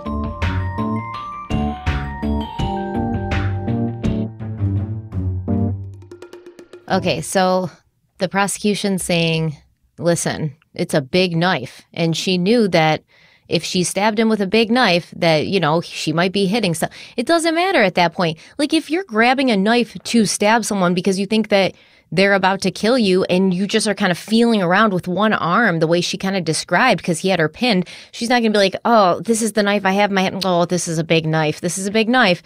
This might cause more damage than I want to cause. Let me search around while I'm being suffocated to death with my hand and find a smaller knife. No, bad argument. It's not great. It's not a great way to start proving her intent or her lack of, regard for human life, at least. Completely agree. I was really struggling with that one. I'm like, yikes, he missed on this one. And I think he even kind of felt like it because he began by saying the state's not denying the fact that, you could stab someone and based on not knowing the body makeup or stabbing someone in the past, we can understand how she might be surprised by the amount of injuries he sustained from that one stab wound. But then he goes on to say, but it was a big knife. If you're doing that, you don't know how deep you went or the angle it went in at. There's no way she would know. There's absolutely no way. In fact, I would argue that based on where she stabbed him, she probably assumed it wasn't significant, that maybe she just caught him in the shoulder blade or something like that, and he was overreacting to what was happening to try to gain sympathy from her. But she knew that the general vicinity in which she stabbed him was in the shoulder. And I would argue that most people would assume if you stab someone in the shoulder, they'll be fine based on movies and TV, right?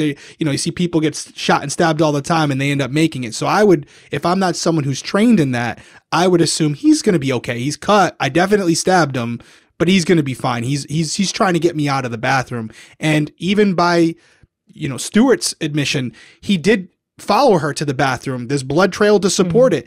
He was probably pounding on that door to still get in there. And then very quickly, he started to lose a lot of blood and realized he's in trouble.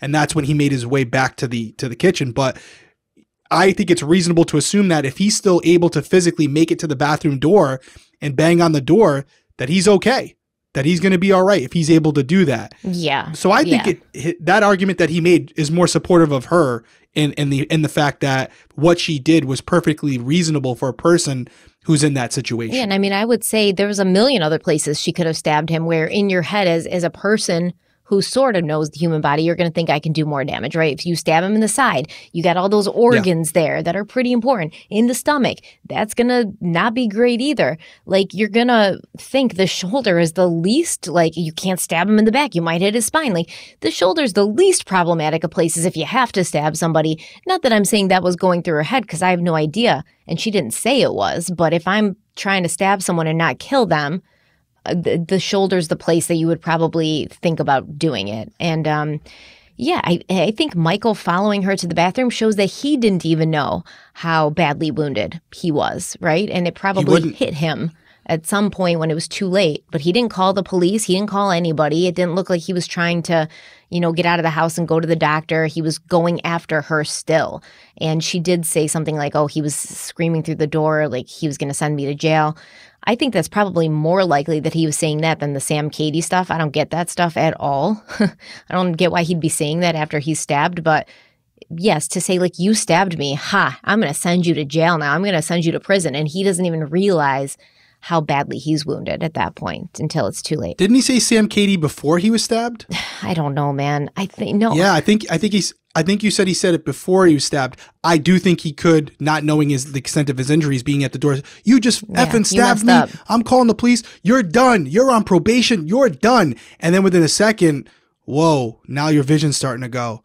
And I can't breathe. Oh, this is not good. And he walks away. And within seconds, he lost enough blood where he probably passed out on the floor. Something else, not to be too specific, I don't know if you're going to get into this, but she said she smelt vomit. I can tell you that with shootings and stabbings that I've been an investigator on, there are instances, many instances, where a human being after being shot or stabbed will vomit.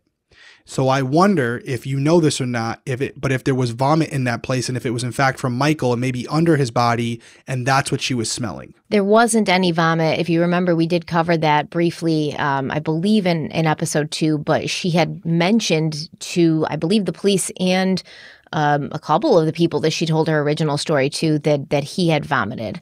And then they said, she's lying because there was no vomit. But she said she smelled it. But she clarifies in this statement when she's talking to the prosecutor, like, no, I said I smelled it, but there was none. So I don't really know what she could have been smelling. Okay.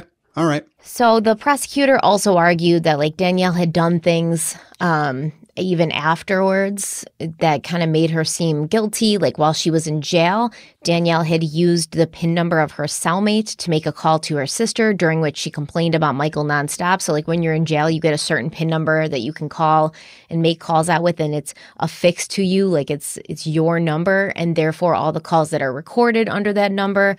She didn't want anybody to hear what she was saying to her sister, so she used her cellmate's PIN number to make those calls. And then the prosecution brought this up, as well as emails that Danielle had sent and entries from her journal where Danielle was speaking very negatively about Michael. The prosecutor claimed that this was how Danielle felt about Michael, and that was how she felt when she stabbed him. To prove their second-degree murder charge, the prosecution had to prove that Danielle had evil intent or ill will, hatred, or spite towards her husband. So like they have to say she's got evil intent. She had to be hating him when she stabbed him. She had to have ill will towards him when she stabbed him, which would be the evidence of that. I don't really see how they did that either. Like I did watch the whole trial. I'm trying to think now of the times when the prosecutor was bringing it up and, oh, she hated him when she plunged that knife into him. I guess probably she did. I mean, he had been abusing her systematically for quite some time. I don't understand. Is that a thing? Like if you hate the person that you killed, does that mean necessarily that it was murder over self-defense? I don't know. I couldn't really follow that. I think if you could prove it, yes. If you could get into the brain of someone and say they did it out of anger and not out of self-preservation, yeah. But how do you prove that? Yeah. How do you prove it? I mean, these things that's why that he you're was bringing saying, up the emails and stuff and what she was saying about him. yeah, they don't. It's a really, where we're at right now, it's a really weak argument. And when you're trying to convict someone of murder, you need more than speculative information that maybe because of a PIN code that she used so that, people wouldn't see her phone calls or, some of the emails or the text messages she was deleting. I just think it's a really, really weak argument. Yeah, I think that most of his argument so far has been pretty weak. But the state would also have to go on to prove that Danielle's act indicated an indifference to human life. And in many ways, everything I just said sort of goes to this, is that the choice to take this big knife and plunge it that deep and just see what happens is indifference. Because once again, inside your body are all the things that keep you alive. And when you start jabbing sharp objects into the areas of your body that keep you upright, you are telling that person and you are telling the world that you are indifferent to the consequences. But there's more. There is what Miss Redlick told you she did. She told you from her own mouth that she believed that he could be saved. She believed he was not dead. And she let him die. If she was right, she let him die. And if that is not indifference, if that is not putting your life and your interests ahead of the man laying on that floor, then the state of Florida does not know what else is. All right, my quick comments on it, because we've already kind of beat this up pretty good. He's twisting her words. I'm not speculating on that. I heard the conversation between the two of them. I clearly understood what she was saying, which is, I believed he was dead, but I was hopeful that I could bring him back. But if anything was going to be done to bring him back, it wasn't going to be the police that were 20 minutes away. It was like right then and there, or there was nothing. But I was pretty much under the impression from what I was seeing and hearing that he was no longer alive. And then he says here that she believed he was still alive. That's not what I took from it. Maybe our viewers or listeners out there feel differently. I feel like he's reaching here. Exactly. I agree. That's why I played the exchange that they had as well as this, because it kind of shows that he's got nothing. He's grasping. He got her to sort of admit that maybe, she thought Michael could still be alive. That like little glimmer, he's holding on to that in a sea of darkness, and that's it. So, by the way, she did something. Like, she didn't call the police, but according to her, if you believe her, she did try to perform CPR. So if she thought he was still alive, she did try to do something. She didn't walk away and go outside and smoke a cigarette on camera. She tried to do something, according to her. So yeah, like you said, he's grasping. Yeah, and the prosecution isn't saying, oh, you didn't try to do CPR. Oh, you didn't try to do mouth-to-mouth. They're using that. So they're basically cementing her story by using it against her. So yeah, it's not working. And the prosecution also talked about the context that they had given the jury and what was happening in the years before Michael's death. They acknowledged that there was an uneven power dynamic in the marriage. Michael was older. He had a string of prestigious jobs and connections. He had the money and therefore the power within the relationship. And during this testimony, when the prosecutor's saying this, I'm like, whose lawyer are you, man? Like, we're acknowledging all of this. This is like big stuff. This isn't something little when you're talking about a relationship. It's a big deal when somebody holds all the cards. And the prosecutor said, listen, Danielle had testified that when she had filed for divorce, Michael weaponized it against her, and he had threatened her that she would lose everything if she followed through. The prosecutor said that Danielle was using dating apps to speak to other men, and she was on the app every day, connecting with men and having conversations, but she was still going through her husband's emails, trying to find dirt on him, pulling out an email that he'd sent years before, sending it to him. You know, in that email, Danielle had told Michael that she was done, that he was an untrustworthy person, while she herself was listed as separated on a dating app when she was trying to meet men. And the prosecution claimed that this was important because before Michael had discovered that Danielle was talking to other men outside of the marriage, she had the smallest bit of power on him. She was the one who looked like the good wife. She was the one who looked like she was being loyal when he was being disloyal. But when Michael found her meet mindful messages, she lost that little bit of leverage. So the one thing that she drags out and uses to call him a lying, rotten son of a bitch, she doesn't have anymore. And she knows the divorce is going to be more difficult and everything that's going to come with this. And you heard that Michael is sarcastic and sometimes sharp with his tongue. And this is what's going on leading up to and on the 10th and onto the 11th. And the state of Florida will not get before you and justify how Michael Redlick acted on the 10th. Maybe some of us can understand it, but I'm not going to attempt to make it okay or say, oh, you know, this is why it's understandable. He found out that his wife was talking to other men, and he reacted in quite a upset way. Is that understandable? Is it not? That's for you to decide. This is where he lost a lot of people, I think, and this is where he definitely lost me, because I think that's a good point. What they were saying, like, okay, she had this leverage where she was like the one who looked good, but now she also has done something bad that can be used against her during a divorce. So everything's going to be harder. She doesn't have this like small bit of power. And then he's like, do we understand why Michael did it? Maybe some of us can understand why. We're not saying it's right, but we understand. Dude was like following her to stores, like going into the stores and yelling at her, like completely unhinged. He was drinking enough where his kids were like sending texts about it. And this prosecutor is going to stand up here and be like, we can understand why maybe some of us can understand why he did it. And it really wasn't a good look. Like, it was definitely the wrong thing to say. Nope. Yeah. I mean, Michael couldn't control what Danielle was doing. I think it's reasonable to be upset, regardless of what you've done in the past, if you find out that your wife is talking to other men. But you are in total control of how you react to it. You could react like Michael did, or you can remove yourself from the situation. Michael chose to escalate the situation on multiple occasions. So it's not a matter of like, if you think it's justified or reasonable what he did, then you might have some things you have to work on, because Right. Regardless of if your wife is cheating on you, and I'm talking full blown cheating, that's her choice. And ultimately you have a choice too. Remove yourself from the situation and find someone else, or try to win someone back or make someone pay for what they did to you. Well, obviously we know, we're all adults here, that two wrongs don't make a right. So to respond to it with violence is not the answer. He chose that. That was his choice. And he put himself in a situation where I think they both were kind of pushing each other's buttons. I really do. And I'm not saying that makes Danielle a bad person here, but I do feel like, and I said it after the last part, that there was something about the idea of her having a little bit of power that I think she liked. Like he had always been in control of her. He'd always been the one where she had been catching him. And now the roles were reversed and she got to see a side of him where his insecurities were being exposed. And I think there was a part of her that kind of liked that. I really do. And I'm not a psychologist, but I feel like I don't think she ever thought it would get to this point, but I think she liked the idea that he had hurt her so much that she was taking a shot at his ego, being like, oh, you think that like I can't find anybody else, I'm a terrible person and you're going to go out and do whatever you want to do? Well, guess what? I'm desirable as well.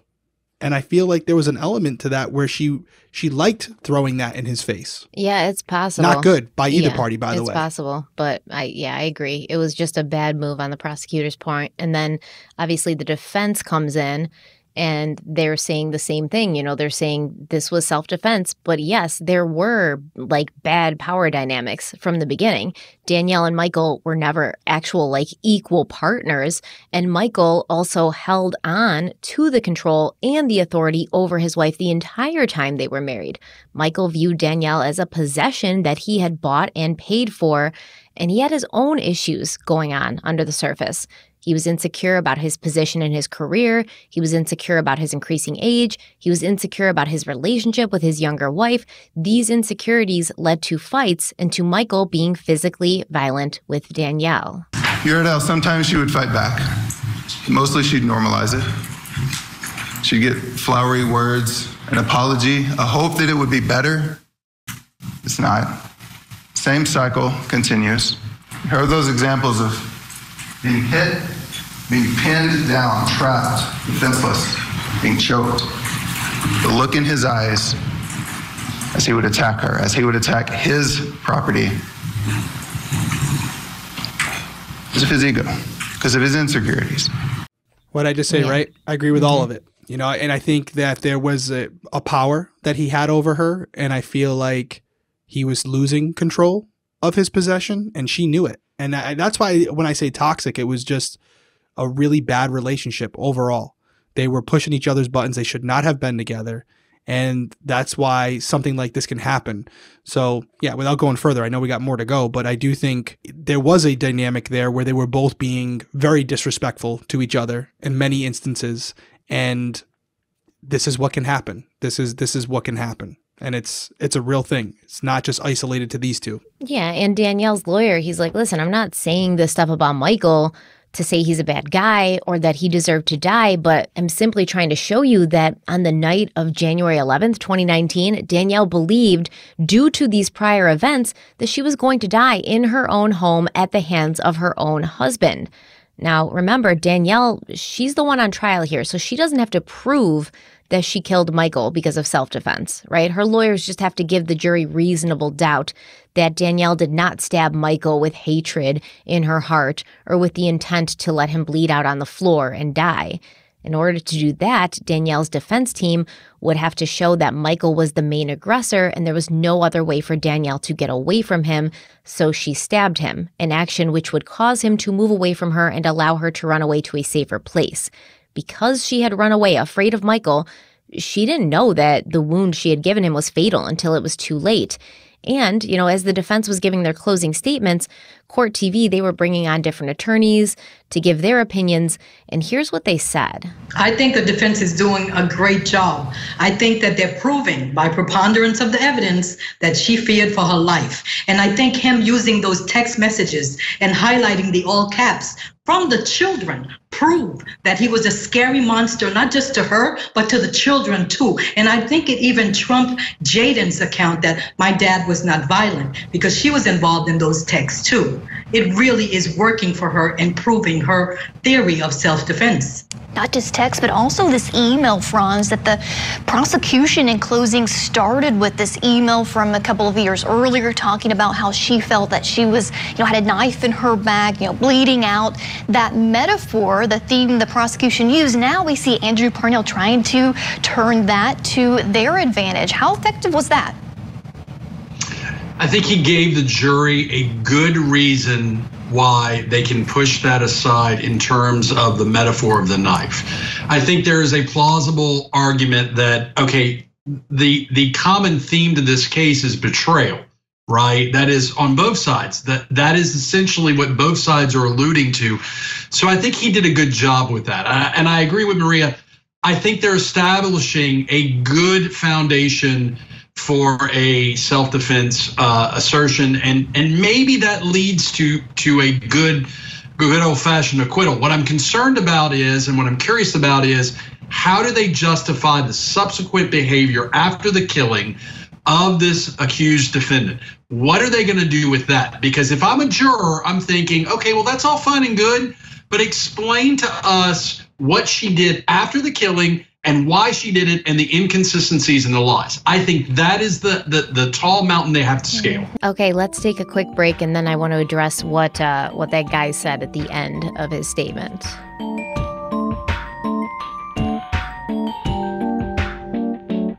Are you tired of bras that don't fit small chests? Pepper bras are designed for small-chested women with AA 2B cups. Pepper was founded by women, and they provide bras that fit perfectly and give a flattering lift with no more cup gaps. Small-chested women are used to choosing a bra that was the best of a bad situation because they had to. Finally comes Pepper, the perfect fit for small chests. Customers love Pepper. Pepper has sold 1 million bras in just 5 years, and Pepper's mission is to inspire women to embrace and celebrate your body as it is. That means, no more cup gaps, unnatural padding that make you look 2 sizes bigger, something that really just works for you, feels comfortable, and looks good. And Pepper bras are made by small-chested women for small-chested women. Other companies are led by men, while Pepper's founders know the struggles of not finding the perfect fit. Featured in BuzzFeed, Oprah Daily, Glamour, CNN, NBC, and Pop Sugar, Pepper really embraces the flat and flattering with bras that celebrate your body exactly as it is. And you can now try Pepper risk-free with free U.S. shipping and returns on orders over $99. So definitely, if this is speaking to you, you should really give it a try. And right now, you can get 20% off your first order when you go to wearpepper.com/weekly. That's WEAR pepper.com/weekly to get 20% off your first order. That's WEAR pepper.com/weekly. Check it out.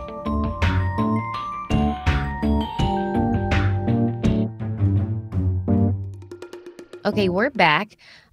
So the defense lawyer at the end, he said, how are they going to explain or how are they going to justify why, Danielle didn't call the police at all during that next 11 hours, why she did the things she did? I think it's a valid question, and it's one we've come back to many times during these 3 episodes.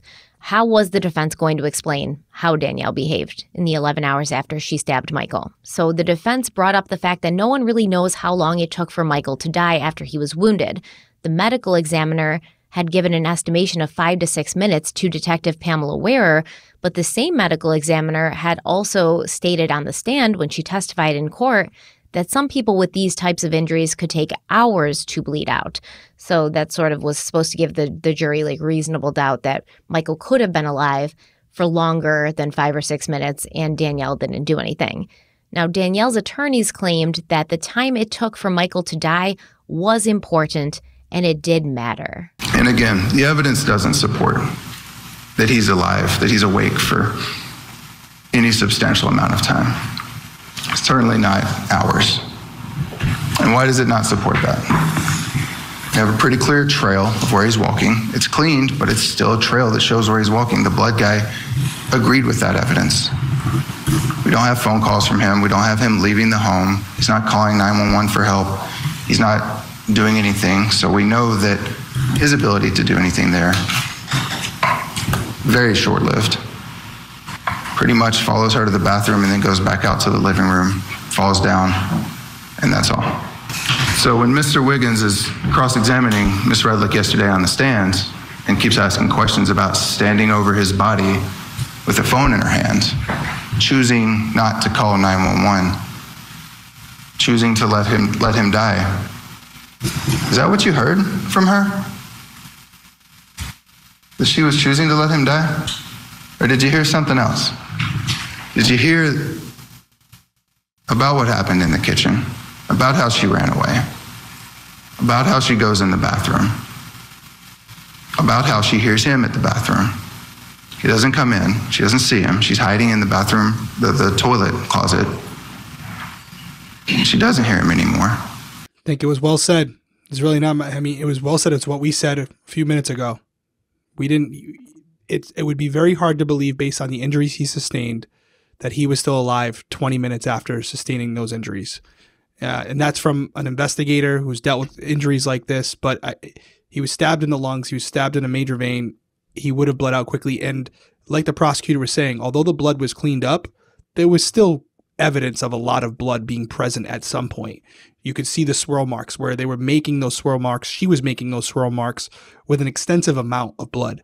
So he had bled out profusely within that first couple of minutes, and his behavior supported him going back to the kitchen and falling down almost immediately. So yeah, if you could prove that when she exited the bathroom, she could clearly see that he was alive and still breathing and chose not to call police, yeah, slam dunk.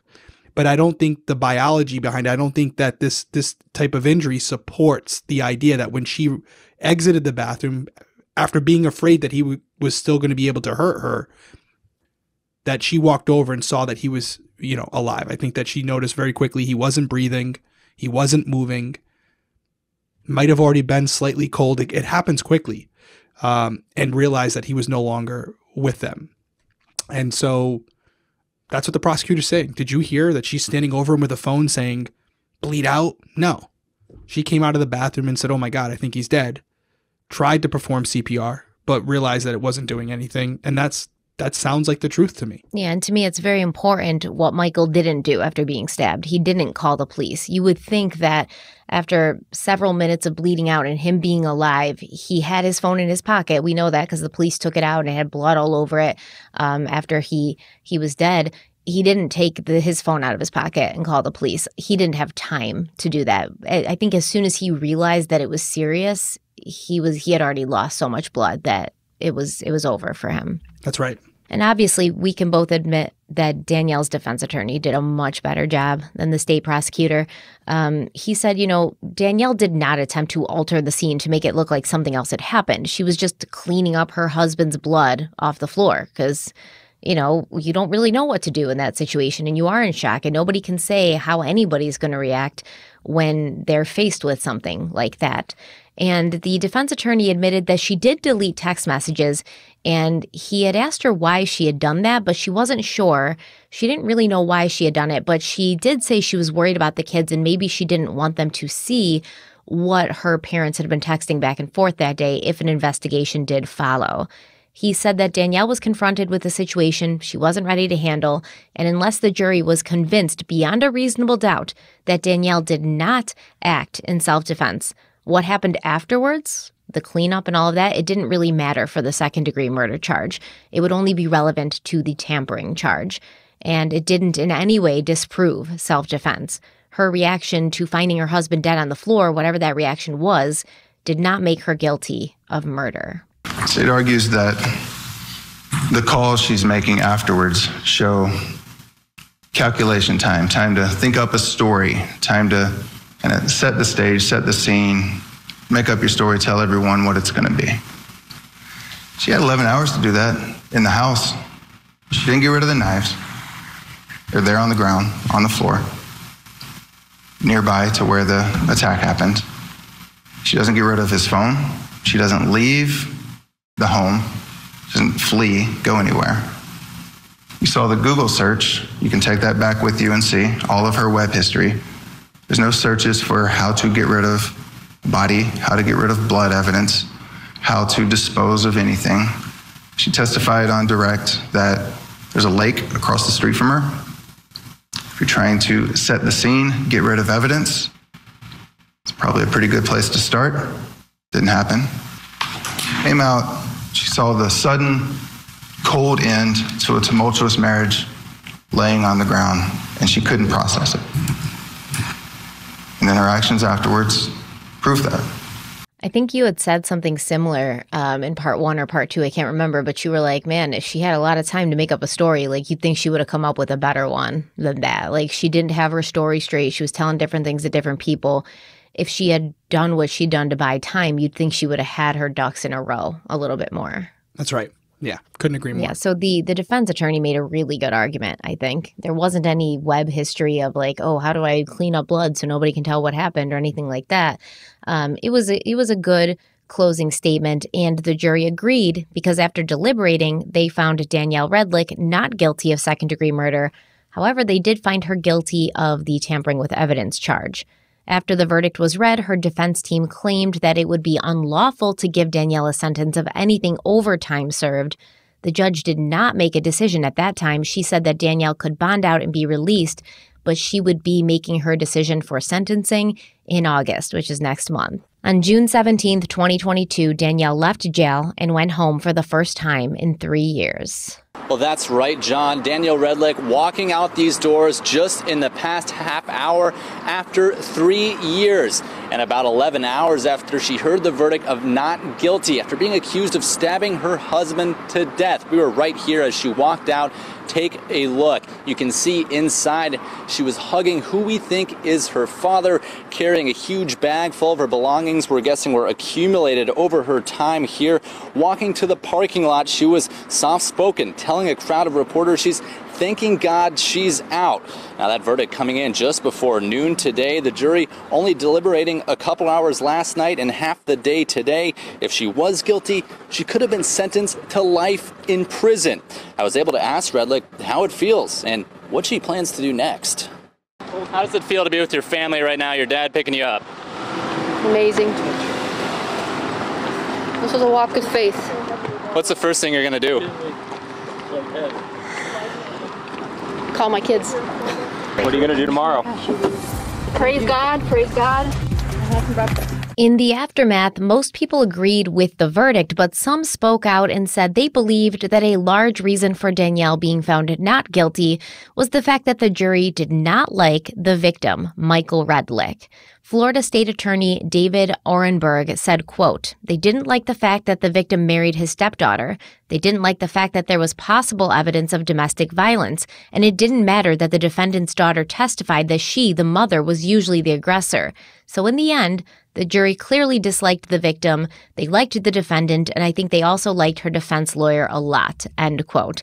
He conveniently left out the fact that the prosecution and the prosecuting attorney was acting like a dick, and people probably didn't like him that much, but I can see why he would have left that out. But I don't disagree with anything he said there. Those are the facts, right? The fact is he did. I think it's human nature for jury members, they're not robots, to consider these things. These are decisions that Michael made, right? He made the decision to marry his stepdaughter. There were clear indications of domestic violence. And so, yeah, you're going to take those things into consideration because there's human beings on that jury. And those are not things that should be applauded. I'm sorry to say it, guys, it's not a good thing to marry your stepdaughter. I mean, if you do that, and you're offended by this, I apologize, but that's not what we are doing in our society these days. So, yeah, I think most people would be turned off by that. And I also, just to get back to this video that we just saw, in the acquittal, there just wasn't enough there to give a woman, to find her guilty of murder when the injury itself, which was a stab wound to the shoulder, the fact that the prosecution acknowledged the fact that basically everything she said happened before that injury probably was true. And then you had multiple people up there who said that, yeah, he could have died within a very quick period of time.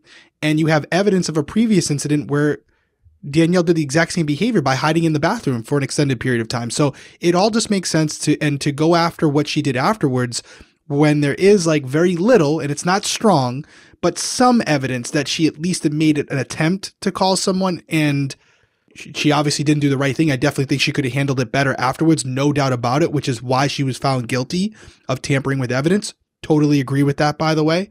Bad decisions made afterwards, but I think people can understand that more considering what she had just been through and what she had witnessed when she came out of the bathroom and wasn't expecting to see.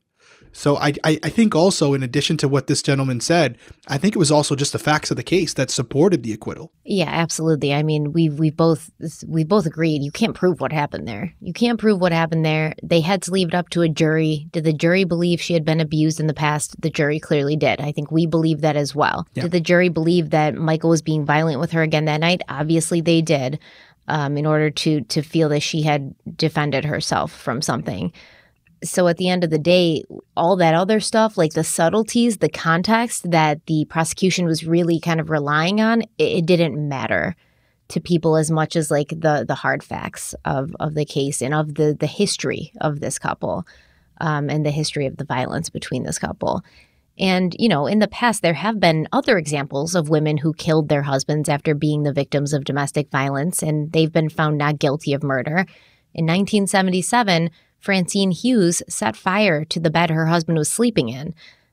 This would be a hard one to attribute to self-defense, you know, because he was sleeping, but she was acquitted by reason of temporary insanity. This case and others like it, though, where the women are found not guilty, they're pretty rare, especially for that time, you know, in the 70s. A jury usually does not side with a person who kills another person, regardless of what the situation is. As we mentioned at the beginning of this series, when a woman or even a man are entrenched in a relationship that includes abuse, it's really never black and white. And it's never as easy as saying they should have just left. The statistics show us that it takes an average of 7 attempts to successfully leave an abusive relationship for good. A study in 2003 showed that for a woman in an abusive relationship, the time period where she's trying to leave is the most dangerous for her in that relationship. And that's saying a lot when you're in an abusive relationship, to say that the time you're trying to leave is the most dangerous for you. More than 50% of requests for housing and safe shelter made by abuse survivors in the U.S. cannot be met, and 38% of victims of domestic violence will be homeless at some point in their lives. More than 80% of survivors of domestic violence report that the abuse and their abuser disrupted their ability to work, and the lifetime cost of intimate partner violence for women is estimated to be over $103,000, where for men, it's just over $23,000. This includes costs associated with health problems, lost productivity, and criminal justice costs. And why is it so hard to leave? Because you aren't just going through your run-of-the-mill divorce with a person who agrees, you know, it's not working out. You're trying to leave an abuser, and abusers go to great lengths to prevent their victims from leaving. There are a lot of factors. Most of the time, you're being manipulated, threatened, and intimidated. You're also being controlled with the threat of losing everything, whether it be the home you've built a life in, custody of your children, financial support, access to bank accounts, etc. And what is to say that, you know, you're even protected if you do leave? In a study where men who had killed their wives were interviewed, these men claimed that threats of separation or actual separation were the precipitating factors that led to the murder. When you're in a relationship with someone and you've seen what they're capable of and what they'll do to hurt you, which can sometimes include, you know, hurting you or hurting your kids or separating you from your kids, when you've seen what they'll do to keep their control over you, sometimes it feels like staying is the easiest option. You convince yourself that if you just don't do those things that trigger him, it will be okay. You tell yourself that if you're really nice to him, or you don't talk to that guy he doesn't like, or you quit that job that he feels takes too much of your time, or you don't wear that dress that he told you not to wear anymore, or you delete your Instagram because he claims that you having one makes him feel like he can't trust you, he'll be okay. And you can go day by day walking on eggshells to make sure not to set him off. These are things that people who are abused systematically tell themselves, because sometimes, like I said, it's easier to stay than to risk leaving and being hurt then, or being hurt after you leave, or losing your kids, or losing your livelihood. So it's a very complicated situation. We've been acknowledging that since the beginning. But hopefully, if you do hear this and you are in that situation, you know that there's places you can call. We will put resources in the description box if you're watching on YouTube. Domestic violence resources, places you can call, things like that. There is help out there. And hopefully, you know, there are people in your life that you can turn to. Because another factor of, you know, domestic abuse victims was that they didn't really have a lot of people who they could turn to. They didn't have a strong support system. And oftentimes the abusers will sort of isolate you from your support system, your family, your friends, so that there's nobody you can turn to for help. So just, you know, try to keep your support system and don't let anybody isolate you from that. I mean, there's no easy way. There's no solution, really, that I could tell you. Yeah. See a lot of it. Seen a lot of it over my years as a police officer. It's we do the best that we can to help, but it is difficult because there are things that we may not see as investigators that are going on within the home. All the things that you mentioned as far as the control that the abuser has over their victim, and it's deeper than just leaving. There's a lot more than that. And also, not to be, you know, emotional here, but there's love too. You can still love your abuser, and that makes it tough too. And with this particular situation, my final thoughts are pretty simple. If we had a camera in the house when this was happening, maybe we would think different about the acquittal.